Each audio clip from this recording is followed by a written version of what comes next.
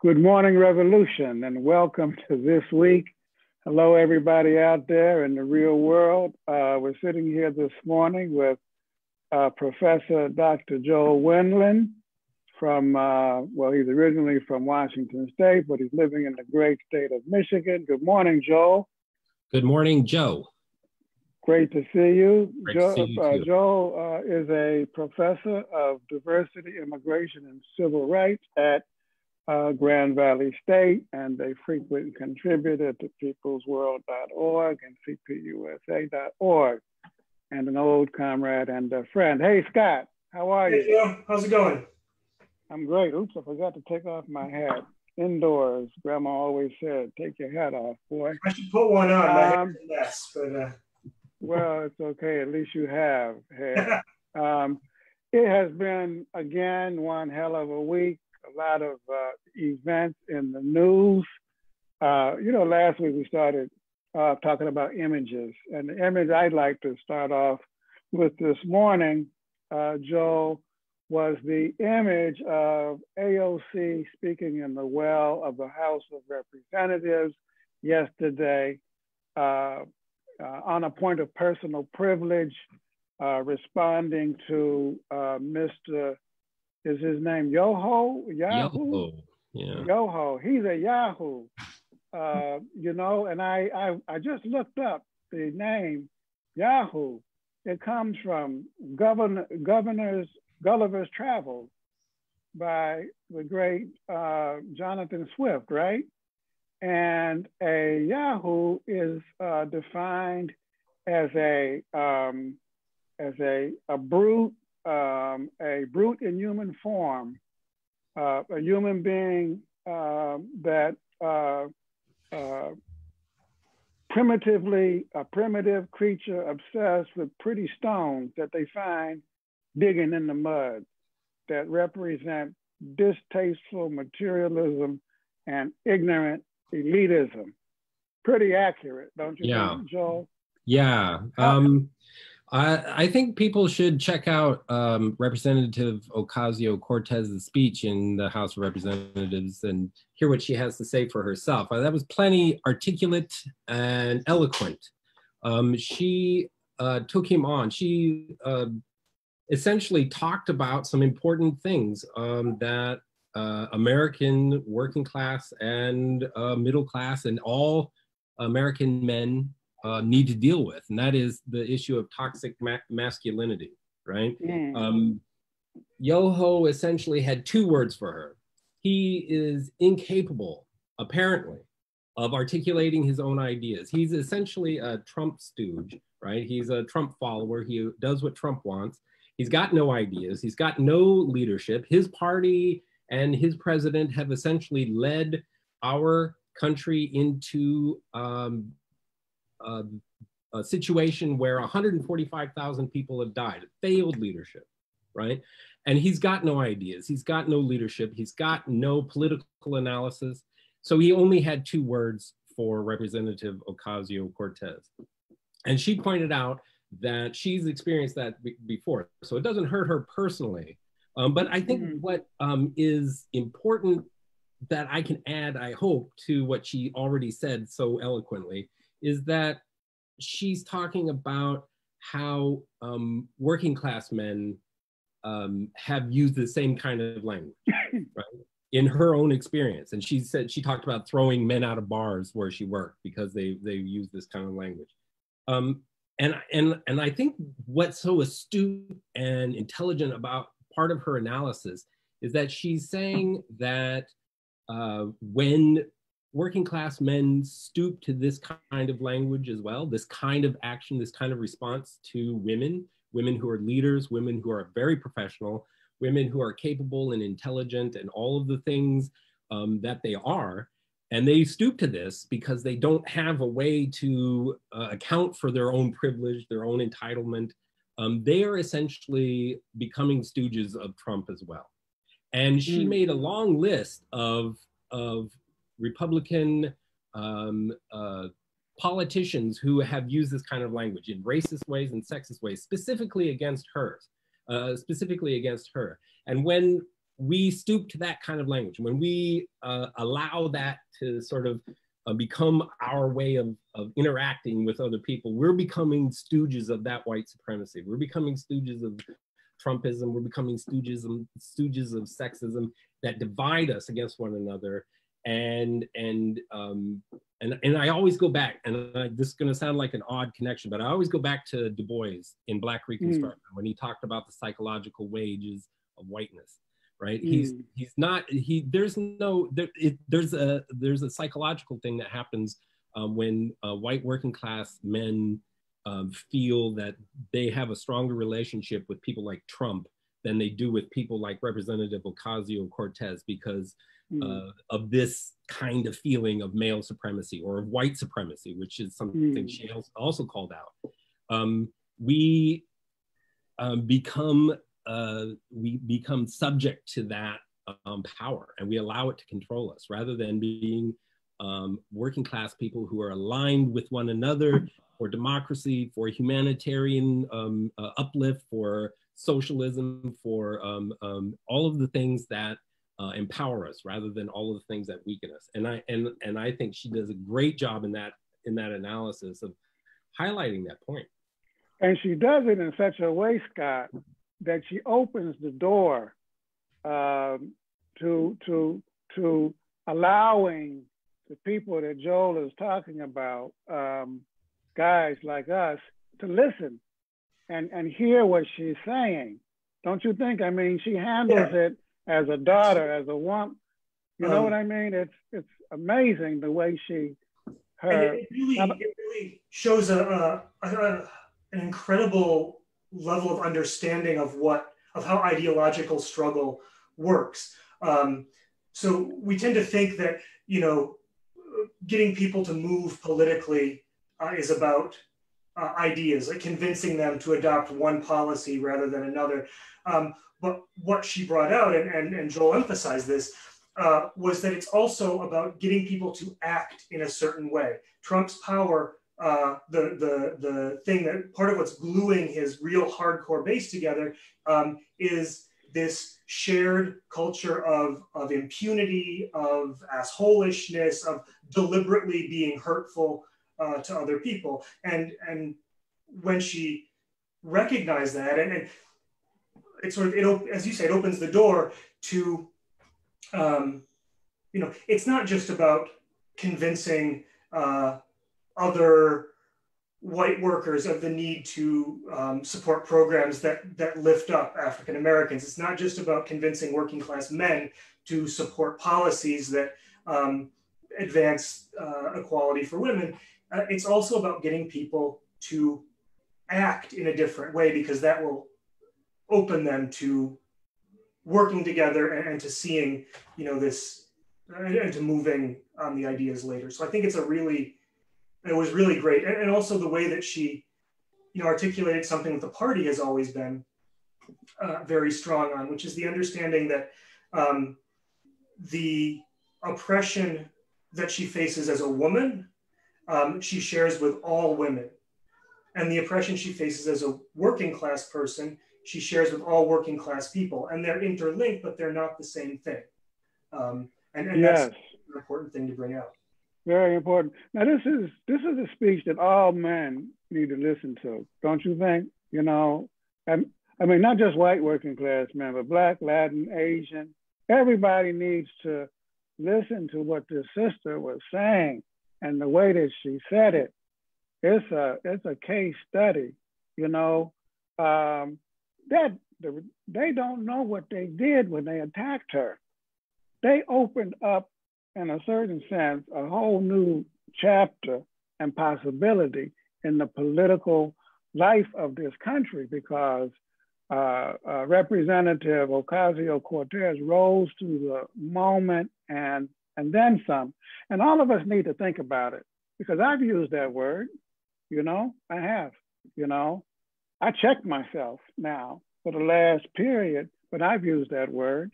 And there's certain words and a certain psychological and political attitude that go along with it. It's like the N word, which I haven't used in 20 years, But you have to, because we are so infected with racism and so infected with sexism that it almost, and homophobia, that it almost kind of comes up as a kind of knee-jerk kind of physical reaction that you have to consciously fight against, you know?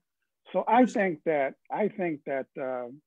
all of us need to listen to it, talk about it, and reflect on. In fact, the party's going to have a public webinar where we talk about the impact of men. Just going to be guys, and we're going to talk about the impact that sexism has had on our lives, right? And how personally it has diminished us. And I think that's going to be a very, very important conversation to have going forward. And there's an interesting link as well in what AOC said to a kind of broader question of democracy rooted in language, right? So you see all the time people, mostly conservatives, I've got to say, saying things like, "Oh, everybody's so sensitive," right? That's not how I meant it. Everybody gets offended so easily.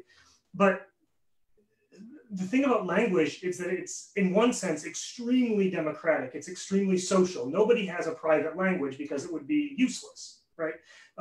So you get to control what comes out of your mouth. You don't get to control what somebody else hears and how they interpret that. And I think that's somehow gotten lost. And people think, or they take for themselves the right, the privilege of telling women, of telling Black people, of telling other oppressed people what they are and are not allowed to hear in the words that they use. And that's clearly, you know, there's a big backlash against that right now. It's a point of equality, right? This is such a profoundly democratic and anti-sexist and anti-right-wing moment. And it's coming, Joe, at a moment in the political life of the country, which is resonating even more broadly given what's taking place in Portland. You know what I'm saying?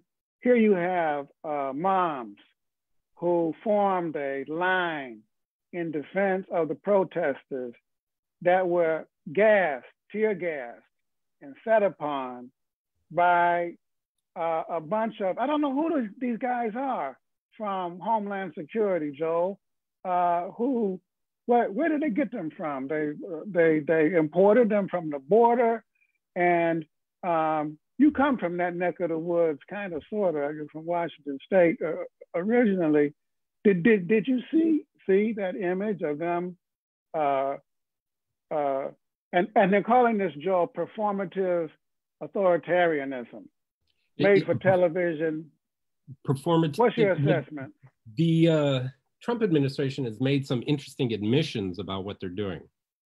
Chad Wolf, who is acting as the head of the DHS, said they were arresting people proactively, right? And that's essentially an admission that they're violating constitutional rights. They're arresting people because of what they think their political ideologies are, and they're using their political ideologies as accusations of crimes. And so they arrested a bunch of people. We don't know what happened to those people. We don't know who are doing the arrests. We know that they are protected. They get to hide their identities, the individual identities of the federal officers that are involved in this. And they are essentially, and it's not performative authoritarianism, it's specifically authoritarianism. And it's designed as a campaign strategy for Trump. But if this guy wins, we can expect this to become systematic, not just accidental. He's promised to do it in other cities. He's especially in cities where the majority of the population are Democratic voters, where he doesn't expect to win the state, right? So hence Oregon, he doesn't expect to win that state, so he can attack the people of Portland all he wants. He doesn't care if they vote for him. He doesn't have any policies or ideas or leadership qualities that would convince people that maybe he's a leader that deserves a majority of votes or deserves anybody's vote, except for far right, almost exclusively white voters who about 38% now of the country's population that are so hardcore for him, who think that attacking people who disagree with them ideologically or politically or whatever they think about them is okay, right? And I think it's a very dangerous moment. I think if he gets away with this, I'm almost at a loss, because of the response to this from the people has been powerful, and like you said, the protests have grown over the past few days in response to this kind of action. They haven't been cowered into fear and hiding. No, they're but not backing up. Our political leaders are saying words. Governors are saying things. Members of Congress are saying things, but they're not. What actions can they take? I know the ACLU is suing the Trump administration, but if he's willing to do this, which is a violation of the Constitution, there's nobody who thinks that this is not a violation of the Constitution. Why would he obey a court order, right? Why would he obey anything? And so this is a very, very dangerous moment. And I know the mayor of Portland has come under a lot of criticism from the people of Portland because of his slow response to demands about the police, demands about systemic racism, the police response to protests, and et cetera. But he came out there and stood with the protesters, right, when they gassed them again. And they tear gassed them, didn't they? Yeah. And they gassed them again. And so, in some ways, I feel like that's really the response of the people. The only response that we have right now is to stay out there. Don't cower, don't hide. It really reveals that the fight against the fascist threat is the defining political struggle of our moment. The fight against the fascist threat, which includes the fight against police brutality and white supremacy and all of the sort of trappings that are particular to the U.S. form of, or so highly marked in the U.S. form of fascism, and that class struggle right now happens within that framework.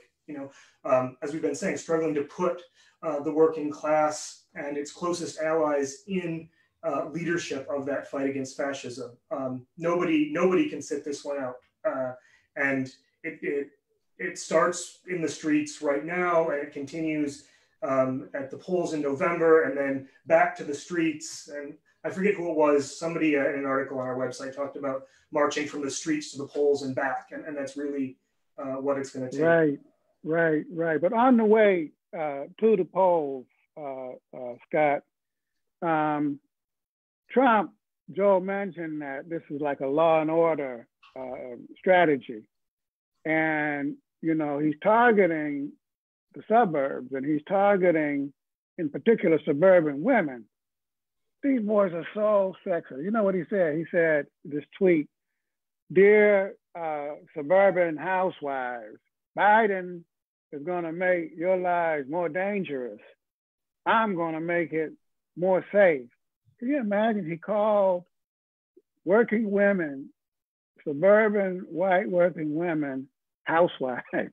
It's absolutely unsurprising because, the whole culture of, the neo-Confederate, I keep using that word, but I think that's what it is, forces that dominate the GOP now are looking back to that antebellum plantation model of, the enslavement, brutal exploitation and oppression of Black people, and the, putting white women in this little elevated cage as these paragons of, delicate virtue and whatever. It's, this is straight out of the 1850s. I think that the economics, Joe, are the main issue. You want to talk about stopping Trump? I think that working class people have to stop him. An alliance with other sectors of society. I saw a post from a worker, a longshoreman, the other day, who said the only way to stop Trump is at the point of production. You got to power only understands countervailing power. You know, you got to go out, strike, boycott, occupy, and vote. Though, of course, Joe, in order to strike, you have to be working. And what is it now? 20% of the population is unemployed, and the numbers just went up this week. And the HEROES Act, that $600 extension to the ends today. Next week, people aren't going to get it. I imagine that's a big issue in Michigan, where you live as well, no? It's definitely a big issue. Michigan has an extremely high unemployment rate right now, and stopping production, stopping the pandemic stopped production, right? In a lot of ways, and it teaches us a lesson about how capitalism works, because it stopped production. In a lot of ways, it stopped Trump. It stopped his momentum. It stopped his ability to be a leader. It stopped his ability to coast till November, right? But now what they want to do, and Representative Ocasio-Cortes made an excellent point about this a couple of days ago, and it's probably one of the reasons why they attacked her the way they did, was she pointed out that when production stopped and profits and stock prices were threatened, the Trump administration, the Republicans in the Senate, swiftly moved to pay out hundreds of billions of dollars to big corporations, their friends, their allies, to shore up stock prices, to make sure profits were okay, to make sure that CEOs could get their big bonuses. And they did that quickly without actually having any money. They printed money and they gave it away, right? And they did that in a matter of days, even before we knew how long or how dangerous this pandemic was. They did that so quickly, and they based it on the future work of working class people. They based it on future production, right? That's how that money is going to get paid back. And now they're getting to a point where they haven't found a solution for the pandemic. They don't have a public health policy that's coordinated and coherent.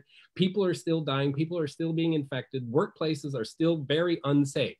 But they're telling us, you have to go back to work because we need to get that money. That value doesn't come out of the sky. We can print money, but the value only comes from the labor of working class people. And that means that we have to go back to work. And so they're forcing us. They're using the unemployment thing to try to force people back to work without a safe plan for getting back to work. Go ahead. I mean, that's the ridiculous thing about this argument that well, if we extend these $600 payments, people will be it'll be a disincentive for people to go back to work. I mean, first of all, if $600 makes that difference, then people who are working aren't getting paid enough. But also, we don't want people to go back to work, right? This is a pandemic. We're safer with people staying home. The only, as you'll point out, the only reason to try to force people back to work is to keep the profits flowing to the billionaires. So yeah. And it's doubtful that, I mean, people don't want to die. They're not going to send their kids back to school to get sick and themselves, the children, and then bring them home to mom and pop and grandma and grandpa. That is so disgusting. DeVos basically wants children. She said something like children are block the spread of coronavirus, and she also demonstrated she has no plan for making public schools or private schools, even for that matter, safe for children to attend. She has no plan. She doesn't want to develop a plan. This is essentially indication that the right wing has lost its ability to lead. It has lost its ideas. It cannot prevent this pandemic. It cannot produce a coherent, coordinated central plan that says these are the public health steps that you take to prevent people from dying. And they don't care. They really don't care. And therein lies the crisis for them. Yes. And they're on the defensive now. They're Yes. on the defensive. They're trying to regain the initiative through this law and order. It's not going to happen. but because they're on the defensive, the HEROES Act can be passed. It can. And that's why it's really important, folks, to call your senator, particularly if you live in a swing state, call Mitch McConnell, tell him to get up off of his narrow behind, well, maybe it's not narrow, maybe it's a big fat behind, and pass that bill. You know what I'm saying? Pass that bill. It is extremely important for us to act now to pass that bill. Well, we're gonna have to end there. We've been going at it for a while. Again, we want to encourage you to watch AOC's speech yesterday. Just put in AOC and Yoho for Yahoo and watch it. Think about it. Talk to your friends and neighbors, brothers and sisters about it. I think it's one of the top 5 speeches for the last 100 years, Scott. I think about, and we're going to end with a lightning round. Top 5 speeches. For me, Martin Luther King at Riverside Church against the war. Nelson Mandela in the joint meeting of Congress when he spoke here when he was released from a prison. Let's see, Thabo Mbeki, I Am an African. Elizabeth Gurley Flynn's speech before the UAC committee. Wonderful, one of the top 50 speeches of the 20th century. And AOC, my top 5. Joe? Top 5 speeches. I don't know if I can come up with 5. Maybe okay. Malcolm X, Ballot or Bullets. There you go. In Detroit. Maybe Gettysburg Address, Abraham Lincoln. Good questions. Roosevelt's third inauguration, where he talked about the 4 freedoms. Is that the third inaugural speech? The Bill of Rights, the Economic Bill of Rights. 4 freedoms, yeah. Perhaps maybe Lenin's April Theses. Is that a speech? Does that count as a speech? I don't know. I only have 4. Lenin standing on the train, leaving wherever he was leaving. Scott, your top. So I'm not going to come up with 5. I'm just going to say that my number 1 is the speech at Riverside Church, which blows my mind time and again. The only one I have that others haven't already mentioned is a speech given by the Indian author Arundhati Roy against the war in Iraq called I think 9 is not 11. Something like it was comparing the war in Iraq to the coup against Salvador Allende. I also liked a couple of Obama speeches. The one on racism that he gave in Philadelphia, if you remember that was quite a speech. And also the one that moved me the most was his acceptance speech when he won the election in 2008. It was quite a moving moment. Well, that's it. Joel, thank you so much for joining us. Thanks for having me this week. Yeah, so I have to invite you back soon. Say hi to that baby boy. Scott, you take care. And we'll see everybody, if not on the picket line, on the social media front line, fighting for our rights. Take care, and we'll see everybody next week. Bye now.